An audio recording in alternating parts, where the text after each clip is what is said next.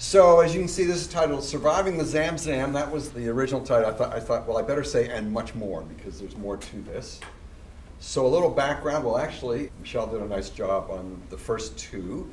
Just a couple other things. I'm the editor of the Concise Encyclopedia of Economics, author of The Joy of Freedom, An Economist's Odyssey, co-author of Making Great Decisions in Business and Life, and co-author of the essential UCLA School of Economics, a book that just came out a couple of months ago. So that's a little background. Now background on my talk. When I was in early grade school, we had show and tell. Did anyone else have that? Raise your hand if you had that. And so one of the things I used to bring to show and tell was this thing. That's Jane Greer on the cover, June 2nd, 1947. It's this big spread on their mission in the Belgian Congo. They were medical missionaries. He was a doctor, she was a nurse. That's the first thing I knew about this. Later on, my father told me about how their ship, the Zamzam, this was a long odyssey. They tried to get to Africa in 1941, and they were captured. We'll talk, that's a big part of the story. And so I knew about the capture. I knew that, but there's so much I didn't know. And, you know, I think we humans have to fill in facts when we don't have them. It's a very natural thing, which is why we often come up with a lot of bad theories. So my theory was, well, they shot across the bow of the boat and then everyone got out. Not quite. We'll get there. So anyway, and then in 1992, I gave a birthday party for my father, Stan Henderson, who's the middle brother of the three. Fred was the youngest. And Fred was kind of down, this was in Winnipeg, and Fred was at the end of the table, long table, about 20 people there. No one was really talking to him. I'd always been fascinated about this. I wanted to learn more, and he told me a bunch of stories I hadn't known.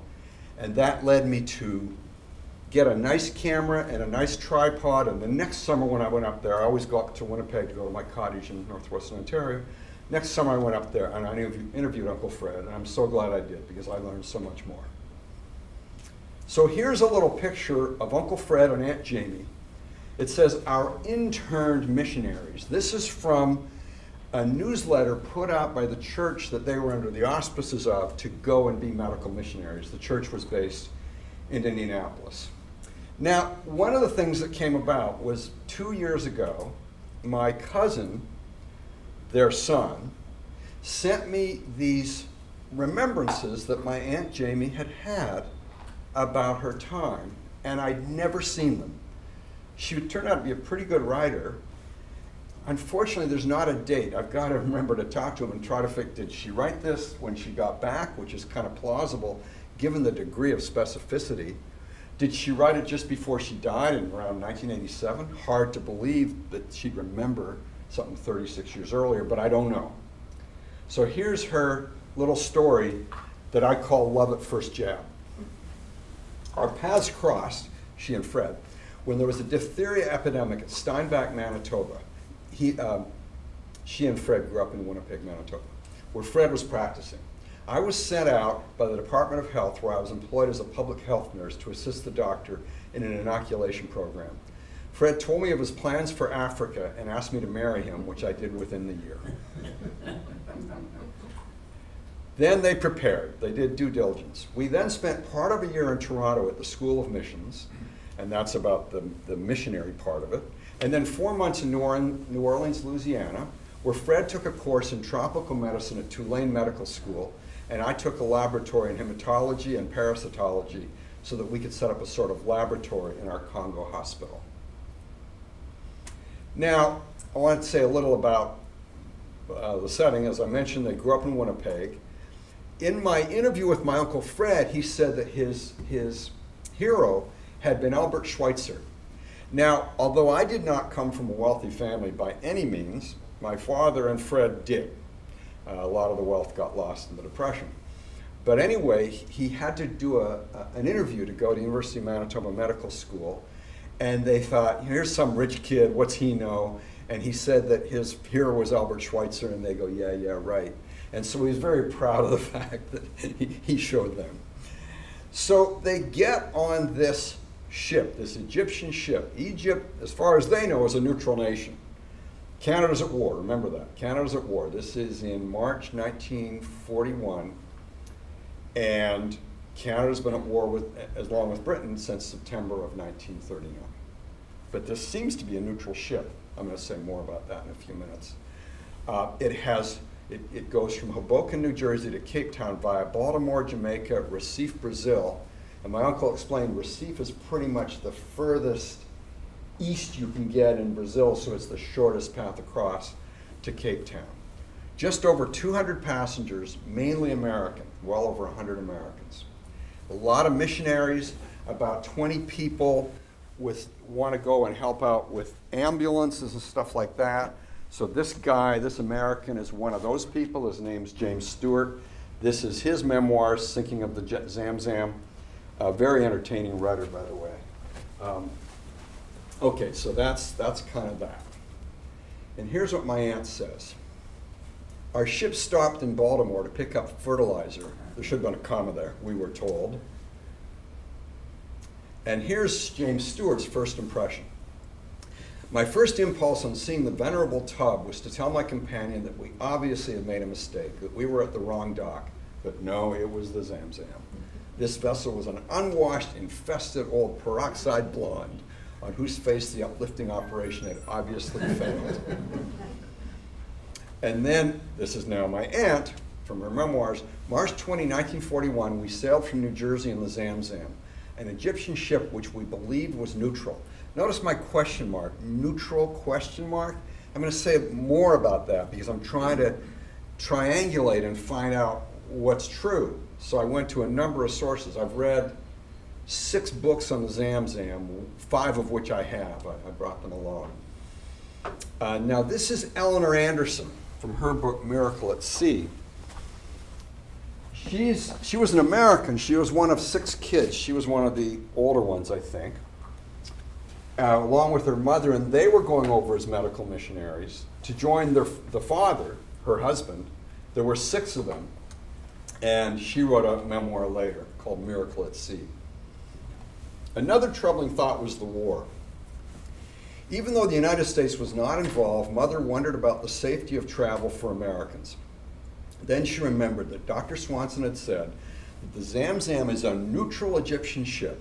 It would avoid the European war zone by way of South America and South Africa. Nearly 150 missionaries would be traveling in the Zamzam. Mission boards would not be sending the missionaries on a ship they did not consider safe. But then they noticed something. I call it blackout.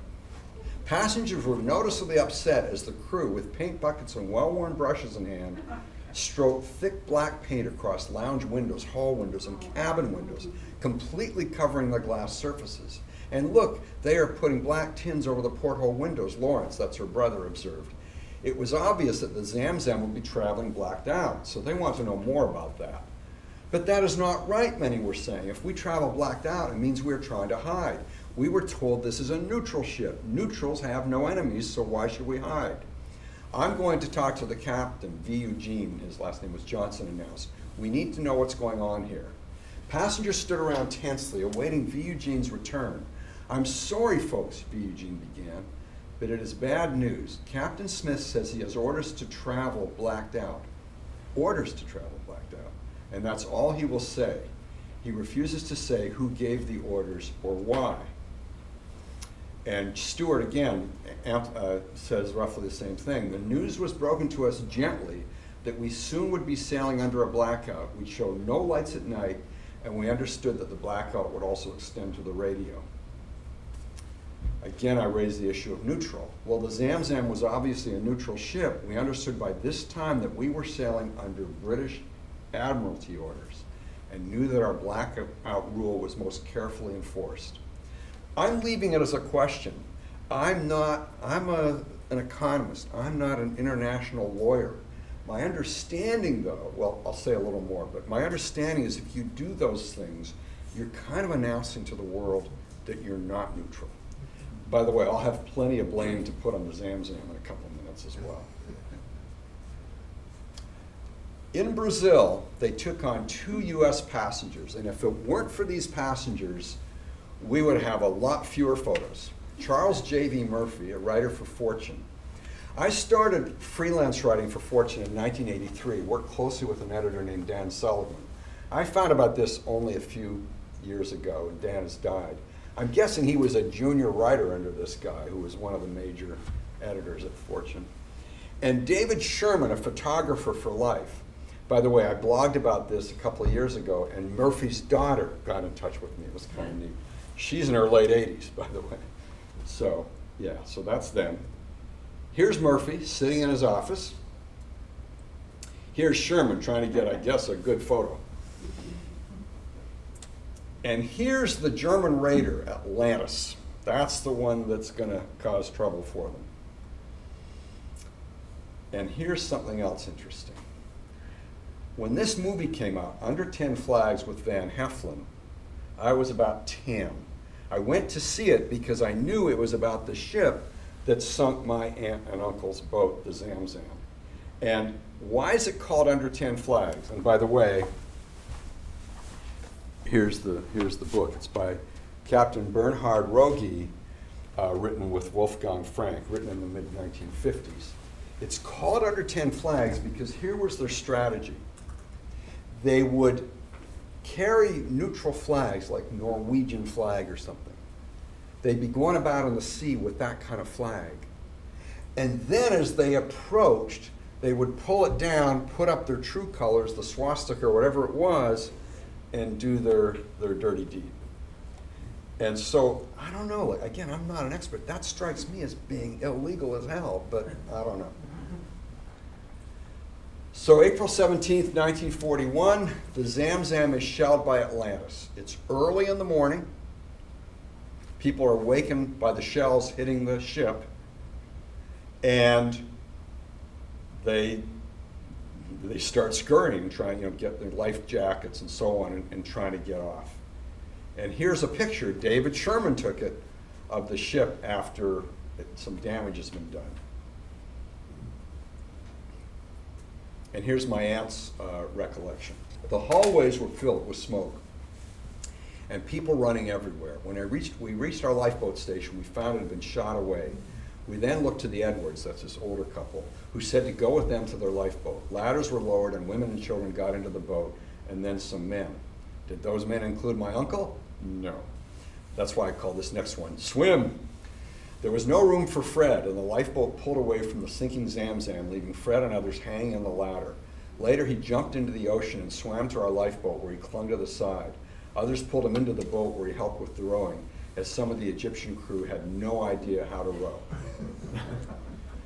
By the way, I don't tell this because I wanted to make sure I could get through everything, but I'm realizing I'm good on time. In this book, this is one of the 6 people. The mother and the 6 little kids were out on life jackets, and they were wondering, are we going to drown? And one of the German boats, off the Atlantis, approached them, and they had machine guns, and they thought, oh my goodness, we're going to be machine gunned. But no, that was to kill sharks or whatever that came after.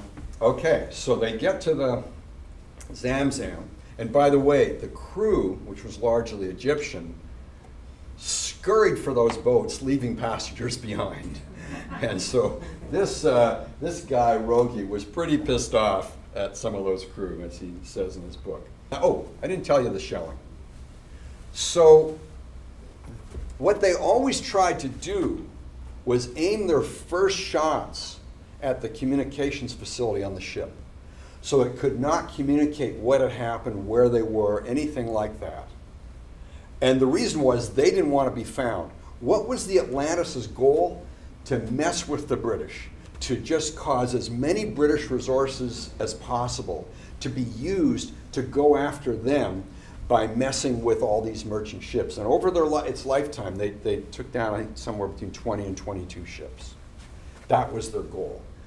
If they could, they would take prisoners, but that's why it was so key, if they were going to take prisoners, that they nailed that communications thing, and they did. So because they nailed it, the people in the communications thing on the Zamzam couldn't communicate, we surrender. But what the captain did was took this little flashlight and, SOS or whatever they do, to say surrender, so they quit shelling. I think I read in one of these things, I've read so many things, that they sent like 100 shells and like 6 of them hit. Now there was a pleasant medical surprise that James Stewart finds. The hospital was variously called the Tamesis or the Atlantis, was beautifully equipped, even to a complete X-ray unit, and the staff of surgeons seemed most competent, which was really good because this is amazing. There were over 200 passengers and a fair number of crew, so let's say 250 people. How many were killed? 0. How many were badly injured? 3, and 1 of them ended up dying. Now, Sherman, this life photographer, got permission from the Germans to take a picture of the Zamzam sinking.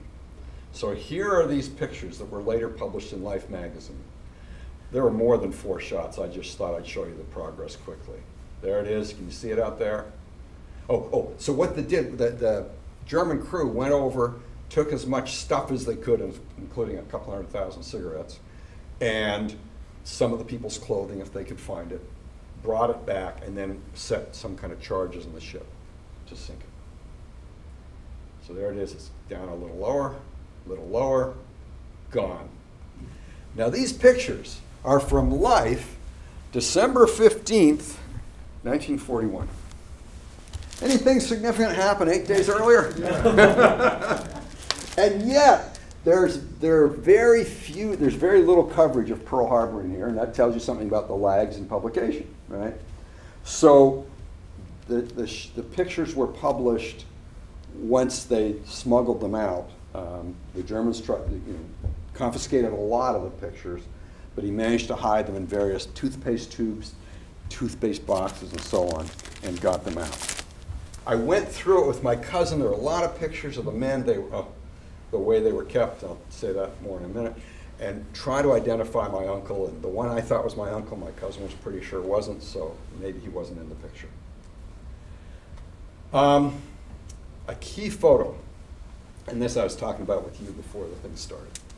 When the raider appeared from behind the floundering Zamzam, in spite of the motion of the lifeboat, as its bow plowed into the oncoming waves, David Sherman, the photographer, managed to get a perfect profile shot of what appeared to be an innocent black freighter flying a Norwegian flag. So even when it's doing that, it's flying the Norwegian flag, which strikes me again as illegal as hell, and bearing the name Tamesis. The raider Atlantis had been captured on film for posterity.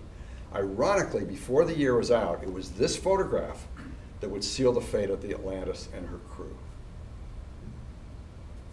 How the pics got out. This is from David Littman, the Atlantis, the Kriegsmarine's last corsair. The Germans grabbed 1,000 frames of Sherman's film to censor in Berlin, but he kept 4 rolls in a tube of toothpaste, another of shaving cream, and 2 boxes of surgical gauze in a missionary doctor's bag until they reached neutral Portugal. Remember, they're Americans. America is neutral. They get to go home. And now back to what I was talking about with that under tin flags. This is a description of the film.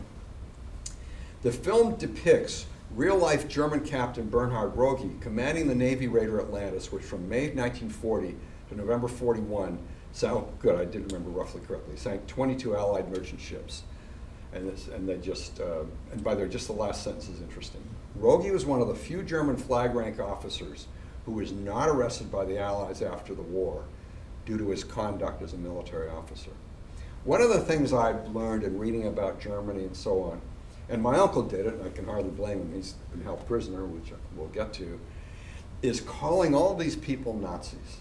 Well, many of them were, maybe even most of them were, but not all of them were. It's one thing to be a Nazi, a member of the Nazi Party, another thing to be in the German military. And remember, Hitler inherited a military, not all of whom were Nazis. And I say this, the Zamzammers got lucky.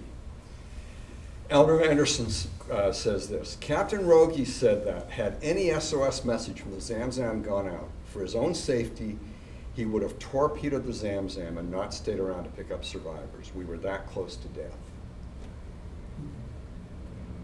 Now this is the Life magazine from June 2nd, once they find out. It took them something like 40 days to find out the people were alive.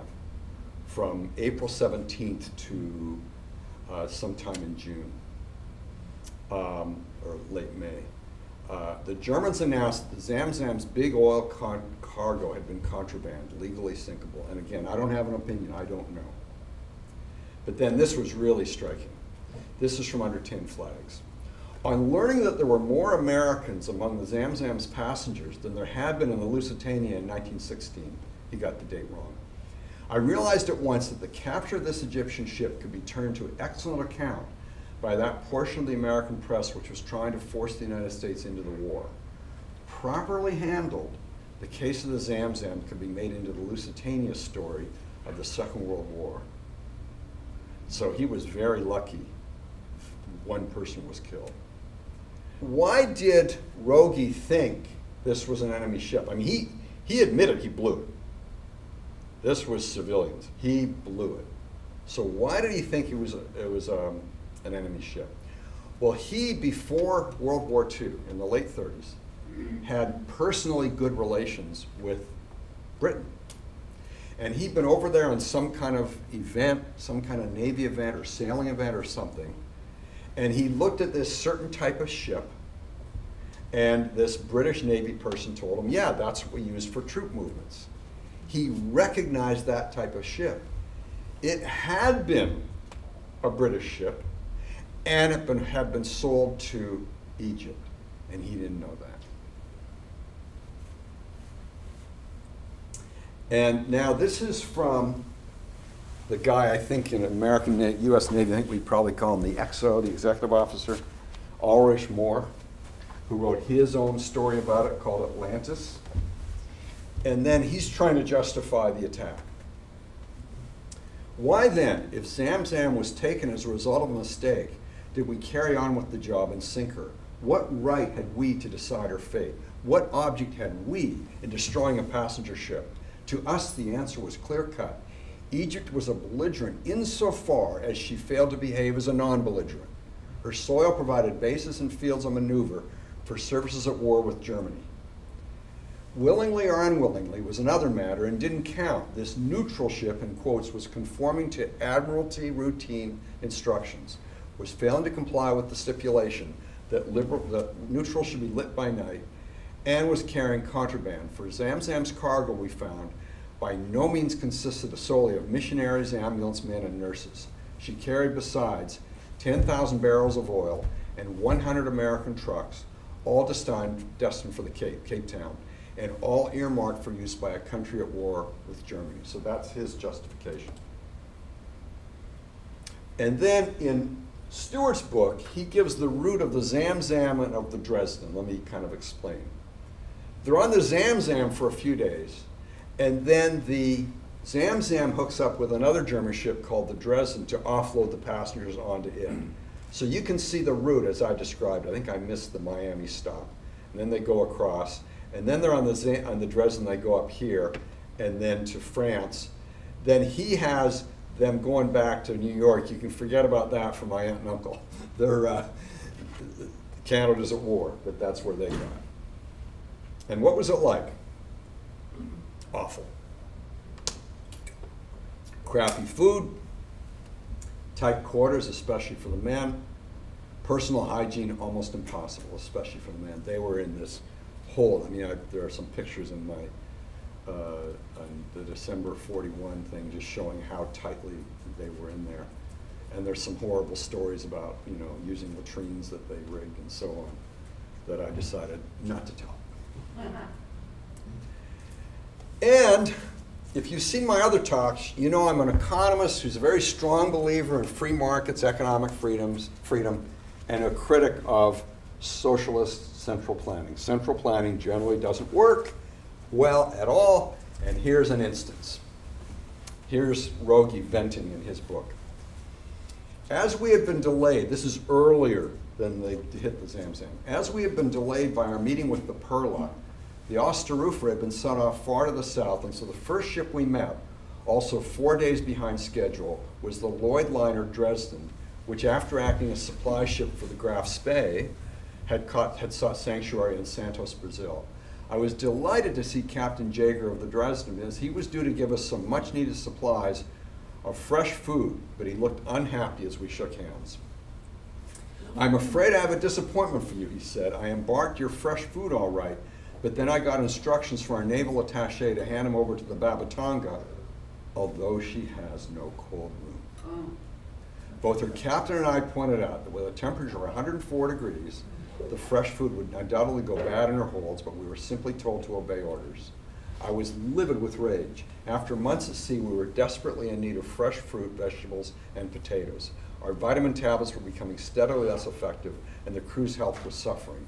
The Dresden could have preserved the fruit and vegetables in perfect conditions in her cold room, but she had been prevented from doing so by a piece of bureaucratic and high-handed stupidity that merited heavy punishment. So that's another reason they weren't eating that well. And by the way, the Atlantis, I think, had the record during the war of the longest at sea without setting foot on shore. I think it was something like 600 days. Now, the Dresden dodges a blockade. So the guy in the Dresden is saying, well, we might go to the Canary Islands, we're not sure, but he's not. He's kind of partly playing his cards close to his vest, and partly he doesn't know until he gets orders from Berlin. So anyway, it turns out they're trying to run the blockade. Early on May 20th, the Dresden was piloted into the German-occupied harbor of Saint-Jean-de-Luz, just inside the western edge of France. Others were weeping also, for it had just been announced that only American cities would be allowed to disembark now. All others would be taken on to Bordeaux and then to prison camps. Now, I notice my little director's note here at the point about the Bismarck. Somewhere in my reading in the last month, I came across this. I spent a couple hours on the weekend trying to find it again in these books and couldn't. But someone said that the guy running the Dresden wasn't that good, but the reason they got through the blockade was the British had a bigger fish to fry called the Bismarck. And so they'd taken a number of ships and put them to fighting the Bismarck, which of course was sunk on May 27th.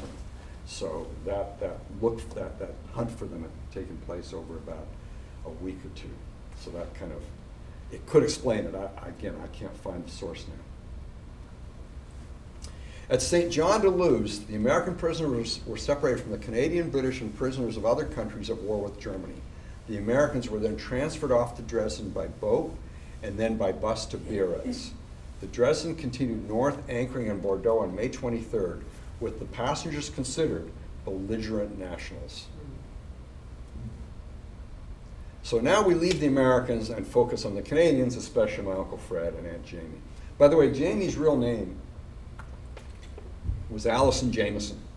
Somehow Fred, early in their dating, started calling her Jamie. Everyone I knew her by the name Jamie. So this is Jamie writing about the train ride to northern Germany. We then began our journey north, crowded into compartments, and the men in another section of the train, so they were separated from the men. We began our 6-day trip sitting up to Bremervorde near Hamburg. Food was passed to us through open windows by French and German Red Cross. We had been told we would be going to a POW camp for husbands and wives. Imagine when we detrained at Bremervorde, we were told we had 5 minutes to say goodbye to our husbands. So guess what? They're not going to see each other again. The last I saw was Fred being marched off to I didn't know where. We 28 women and children were put into a prison van, Black Maria, and driven to the local prison in Westermunde. No one seemed to know what to do with us. And now I'm just filling in rather than quoting lengthily.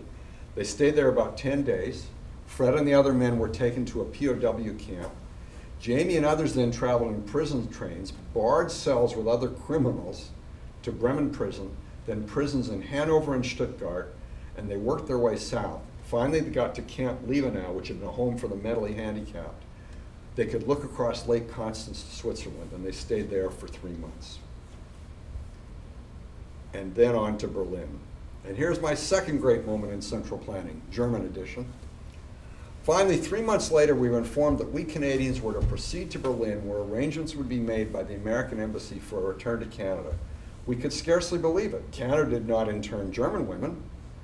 When we arrived in Berlin, no one was there to meet us, as no one had been advised we were arriving. There we were, a group of 7 Canadians and 7 others, alone on the station platform. We waited and waited.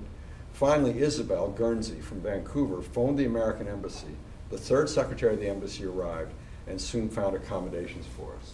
And by the way, one of the books that talks at length about them is this book by a Canadian author, and it's titled The Accidental Captives, the story of 7 women alone in Nazi Germany. And I just came across this about 2 years ago when I started researching this. I hadn't known about it. It was written sometime like in the last 10 years. Okay, and I'll take some things from that. I call this Yes, That George Kennan. The first months in Berlin, we visited the American embassy often and received our relief funds through them. We made a number of friends there, including George Kennan, Cyrus Fulmer, and some of the United Press men. So I had to email my cousin and say, did she just misspell George Kennan's name? And he goes, absolutely, that was the guy. Everyone, who here doesn't know who George Kennan was, if you want a quick recap? He later became the US ambassador to the Soviet Union. He was X. He was the guy who wrote the long telegram in around 1950 to the State Department saying, let's not try to fight the Soviet Union, let's contain the Soviet Union. And that became US policy. I think he's really, one of the heroes of US foreign policy post-war. So that guy, and my aunt knew him. And here's the thing, like I've been interested in this stuff since my late teens. There are about 20 years between my late teens and when my aunt died. If I'd known this, I would have been asking her all kinds of questions. As unfortunately, she died in 87 or 88. Now this picture I took from this book, and she gets it wrong. These are the 7 women, and she claims that Aunt Jamie is the one on the right. No way, I recognize my aunt. Aunt Jamie's the one on the left. I wrote a letter to the author telling her that, did not hear back. Now, Life in Berlin. This now is from a book that I have to pay $300 if I want to buy, so I just got it through interlibrary loan and copied a couple of pages. This is about their regular life. We saw few children 5 years of age. Most of them were in the Nazi youth schools, and those that were seen were in uniform. 5 years old and up. So just to give you an idea, they're under house arrest, kind of, but they can roam around Berlin during the day. They just have to be back at where they're staying at night. And they have to figure out how to get food, too, which is not that easy, because they had to get some kind of ration coupons. 5 years old and up, they wore them everywhere, at school, in the street, playing. For the whole of the Nazi movement was on the youth of Germany. They were its staunchest supporters. We knew of one German citizen who had been called before the Gestapo for having carelessly criticized the Nazi regime in the confines of his home. He had been reported by his 10-year-old son. So, by the way, one of the things this really reveals is how much of a youth movement Nazism was. So if you read William Shirer's The Rise and Fall of the Third Reich, he misses that. But it really was a youth movement. One of the stories she tells, I just think is fantastic. I just thought it had to be retold. This is Guttormson from Saskatchewan in Canada. We also heard stories about growing discontent in northern Germany. In a small village along the Danish border, a large group of former Danish nationals had gathered in a theater. A newsreel shot of Hitler boarding a new German-built plane was flashed on the screen. As he was getting into the plane, someone in the audience shouted, "Greet Hess." Remember, Rudolf Hess had escaped on a plane, crash landed in Scotland, and wanted to negotiate with Britain for some kind of peace. And of course, he ended up in that prison. What's the name of it after the war? Spandau. Yeah. And by the end, he was the only prisoner there. I remember, I think it was on Saturday Night Live, they did this thing where Hess is trying to organize a breakout, and he goes, "Breaking out tonight, pass it on." Of course, there's no one to pass it on to. The film was stopped. Lights were turned on. The Gestapo demanded the identity of the person who had shouted. This just makes me so proud. They were met with silence. The show was discontinued, but the people sat for 2 hours singing Danish national songs. It's kind of like out of Casablanca, isn't it? Meanwhile, back in Canada, this is from a newsletter of the church that had sent them on this mission. In the Hillcrest Church of Toronto, a new missionary group of young married women has been organized. It is named the Jamie Henderson Group. Now, where does Fred go? Fred is in Stalag XB. And here's what he wrote after, once he escaped. In my capacity as camp doctor, it was my duty to get the maximum medical care for the 1,000 British internees of the camp, and the most trying times of the week were the constant discussions and bickering with the German authorities for adequate medical facilities. As I look back now, I'm amazed at how forthright we were on occasions in, quote, standing up for our rights. And this is important, as you'll see in a few minutes. And this was largely due to such great humanitarian enactments as the Geneva and Hague Conventions. Without these, we hadn't a leg to stand on, and our camp undoubtedly would have compared with the worst of concentration camps. Not positive about that, because I don't think they would have killed them and put them in gas chambers, but certainly it would have been worse. And this next one is one of the things my uncle told me that I had no idea until he told me in 1992. Jamie gets to visit Fred. She actually gets permission to go and visit Fred. In February of '42, I wrote the commandant of Fred's camp at Tost, now Tozak, Poland, asking permission for a visit along with some of the other wives. Permission came through for 5 of us to visit, and through police and foreign office, we had leave to be out of Berlin from March 2nd to 7th. Now I wonder how we had the courage or foolhardiness to venture by train in enemy territory. Youth was on our side, and our desire to see our loved ones.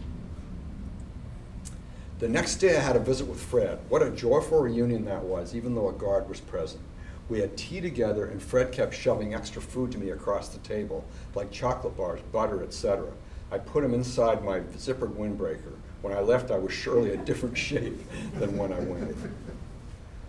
Fred also handed Jamie a note with a map telling her where to go to meet a stranger with a parcel. The man who handed her the parcel worked inside the camp during the day.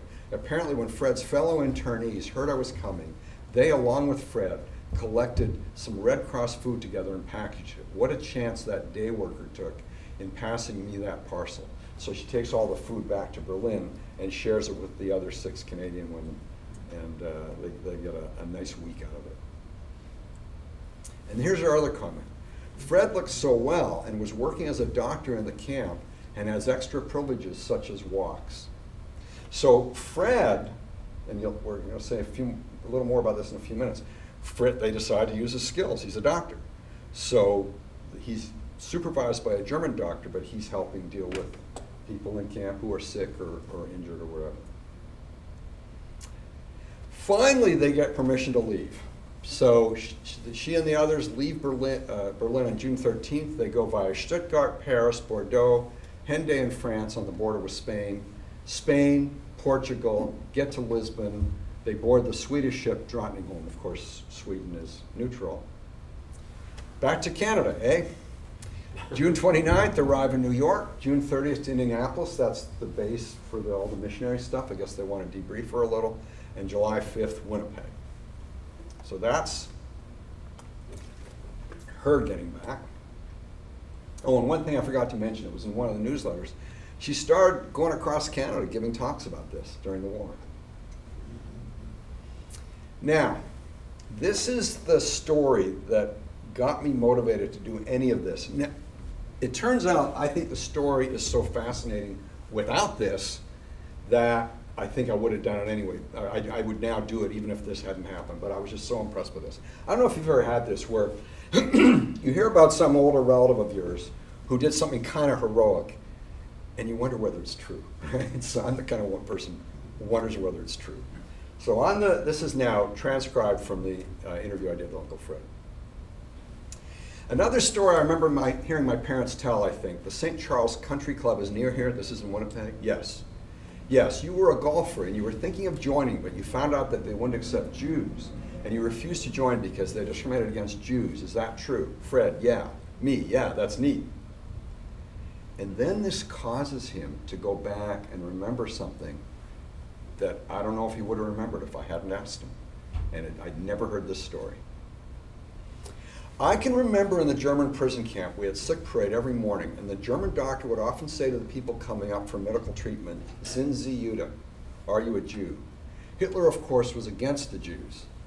I had to get the Swiss protecting power to get the German doctor to promise that he wouldn't ask whether they were Jews or not. Me, oh wow, this was where? In the German prison camp. So you actually got the German doctor not to ask that. Yeah, how'd you do that? Because the Swiss protecting power could get the German doctor to promise that.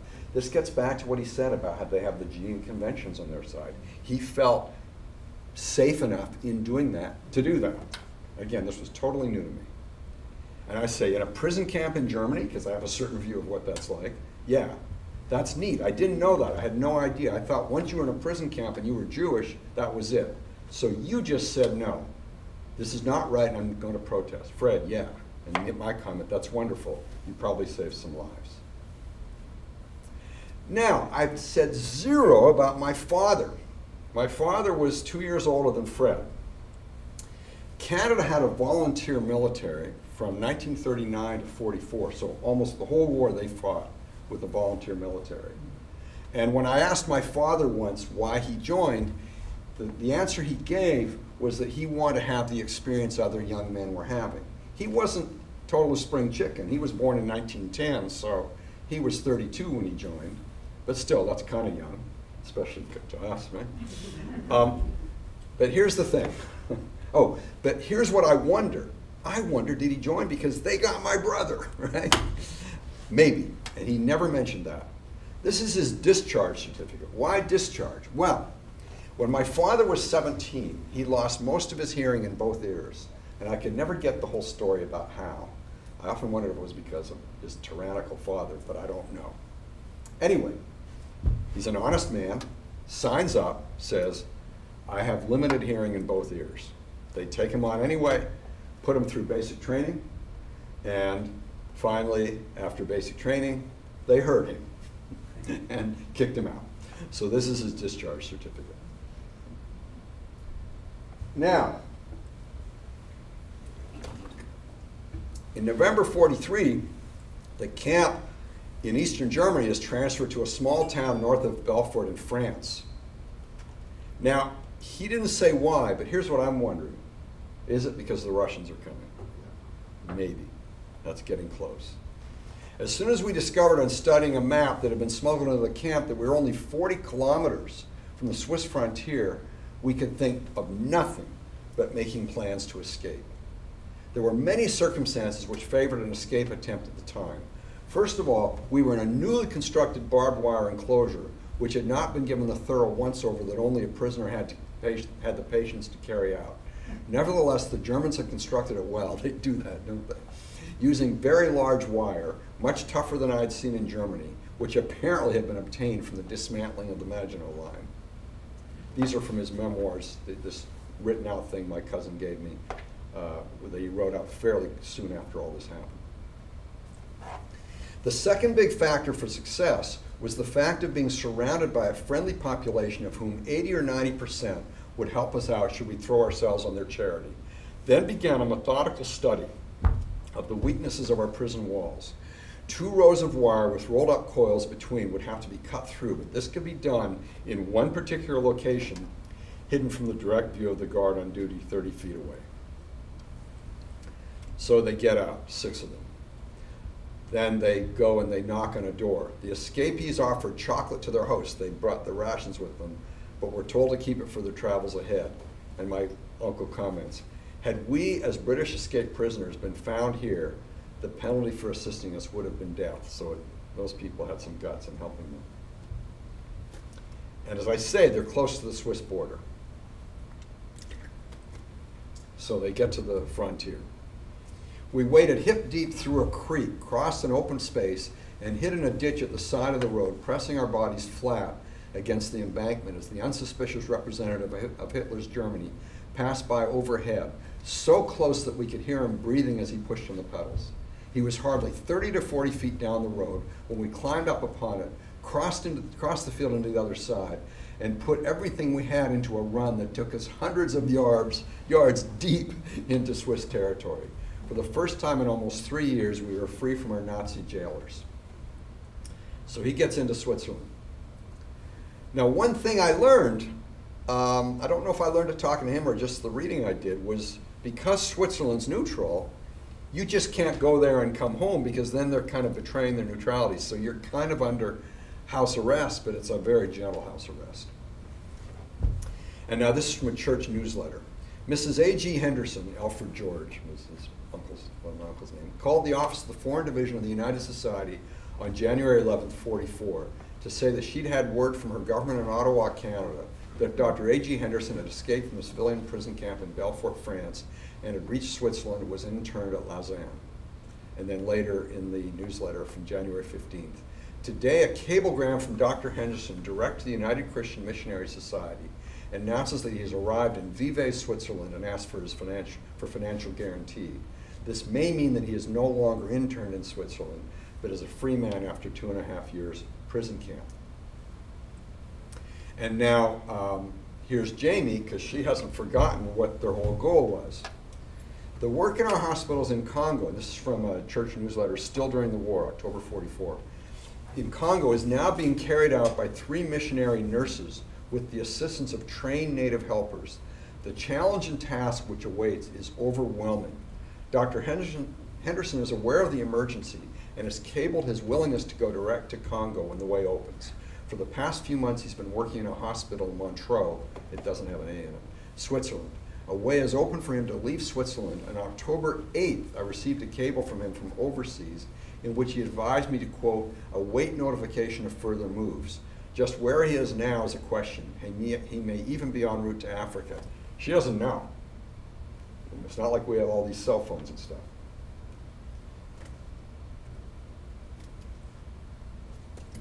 This is from Fred's short memory that my cousin gave me. In February 44, I was released to work as an honorary captain with the British troops who had escaped from prison camps at the time of Mussolini's downfall. From that point on, my stay in Switzerland was most enjoyable. After the liberation of France, what was like June or so of 44, we were able to be repatriated by way of southern France, Italy, and thence to the United Kingdom. But there's a hitch. After all, this is government. The Canadian government refused, they want to go back. The Canadian government refused to release doctors and nurses. So someone said, why don't you go down to Ottawa, take the train down to Ottawa and plead your case, which they did. They appealed to the medical board on May 9th, which is a very important day because it's the day after VE Day. So the Canadian government lightens up and said, okay, you can go. So they got their Belgian visas, inoculations, and supplies. They sailed from New York on August 2nd. They arrived in Dakar, Senegal, August 13th. They were there a couple of days where they heard of VJ Day. Now, for Canada and Britain, VJ Day was August 15th. For America, it was in early September. They sailed to Matadi on the Congo River, took a train to Leopoldville, and an airplane to Coquilhatville. And they're finally in Africa. This is a picture from Life magazine of my cousin Doug. He was born there. Let's just say he gets very used to the local diet. He liked the food. And they wanted to get some food from, you know, the kind of food we're used to for babies, and he got used to that. But he really took to the place. So there's my cousin Doug. This one I like. As many of you know, I'm an economist, so I love reading about prices of things. So this thing on top is the little caption underneath. That's my Uncle Fred. That's my Aunt Jamie at the table. Congo Clinic is held in native village by Dr. Henderson while his wife mixes medicines at table. Natives flock into village where the missionaries arrive. Dr. Henderson charges $2.73 for all abdominal operations, 68 cents for maternity cases, 11 cents for tooth extractions. Now, even inflation adjusted, can we have those prices? And then here's another one. What he did was he took these little lamps that you might get at Woolworths and rigged them with this operating lamp, a gas lantern above, and to focus the light on the table to do surgeries. And there they are sitting around with the missionaries and so on. There's my Uncle Fred on the left, my Aunt Jamie on the right, and some of the other people. And again, I'm an economist, so I love this. Henderson accepts cash or copper anklets in payment for treatment of natives. So they're there from 45 to 1948. So they left in about late August or early September 1948 to come back to Winnipeg, and that's my story.